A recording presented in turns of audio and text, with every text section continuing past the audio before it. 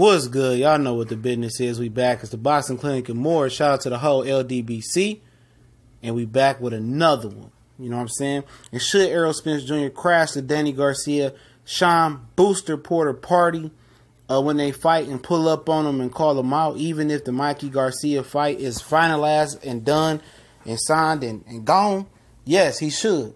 You know, if Sean Porter and Danny Garcia is left up to them, to make the decision whether to fight Errol or not next, well, we know what their decision is going to be. It's going to be able to go to Birdo, Lipinets, Broner route. They're going to try to go every route besides the Errol Spence route.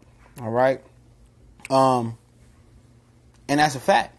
So Errol Spence needs to take it into his hands and kind of take a page out of Sean Booster Porter book. You know what? Sean Porter say, you know what, man, this dude ain't fighting me. I've been waiting around 3 years for Danny Garcia, and he pulled his whole card in Vegas in front of everybody. He jumped out of character. Before that, he did the Macho Randy Man Savage thing, and he stepped outside of his character, and I commend Sean Porter on that. He deserves to be called Sean Porter when it comes to that. He stepped out of his truth. He said, you know what, man, I'm not getting no younger. You know what? These guys ain't trying to fight me, or Danny don't want to fight me. Let me go up and pull his whole card and see what's good. Not only did he do that, he pulled up on Keith Thurman, man. Like, man, when you coming back, man? I need my shot.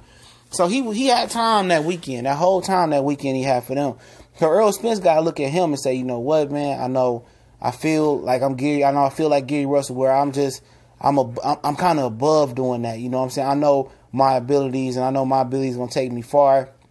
And it's kind of snobbish what him and Gary do. Like, I know I'm better than these fools. I'm not going to clout chase, or I'm not going or go in there and make it seem like I need them. I'm better than them. I know I'm going to whoop them. That's how Gary look at Santa Cruz, Maraz, Frampton, Quigg. That's how he looks at them guys. I'm better than y'all. I'm not going to call you out by name. I say, anybody that got a title, I want to unify. I call them out. They ducking me. I'm not going to call them out by their name. Errol Spence has that same grown man confidence as Gary Russell.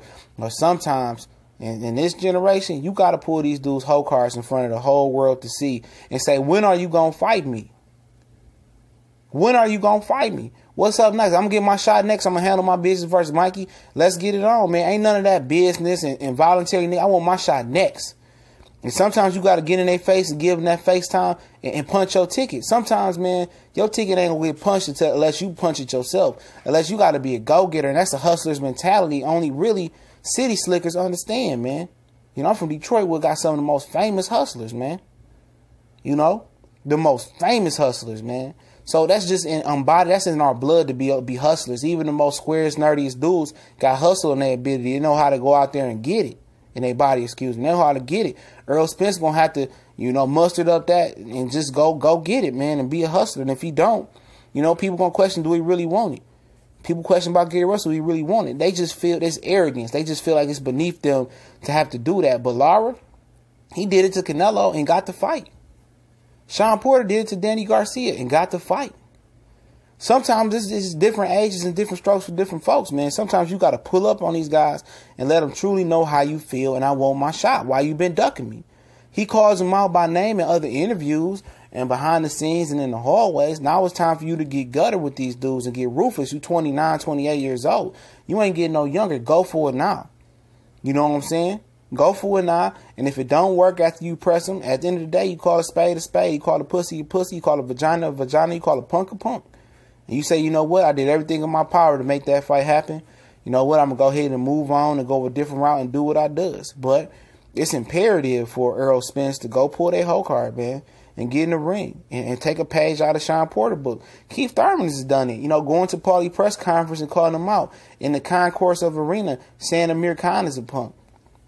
But all I ask for guys that do that, keep that same energy when you the hunted, when you no longer the hunter. When Keith Thurman was the hunter, he didn't keep that same. When he didn't keep the same energy when he became the hunted.